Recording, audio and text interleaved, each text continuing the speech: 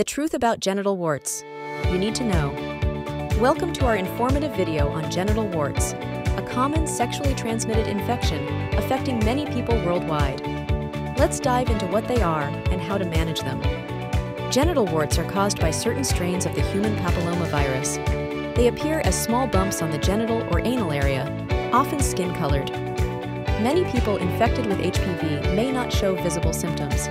It's crucial to understand that even without symptoms, the virus can still be transmitted. Genital warts are highly contagious, spread through skin-to-skin contact during sexual activities.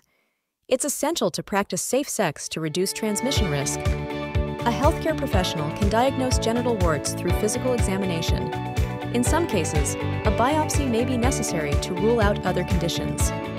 Treatment options include topical medications, cryotherapy, or surgical removal. These methods help manage symptoms, but may not completely eliminate the virus. The HPV vaccine is effective in preventing types of HPV that cause genital warts. It's recommended for preteens, teens, and young adults for optimal protection.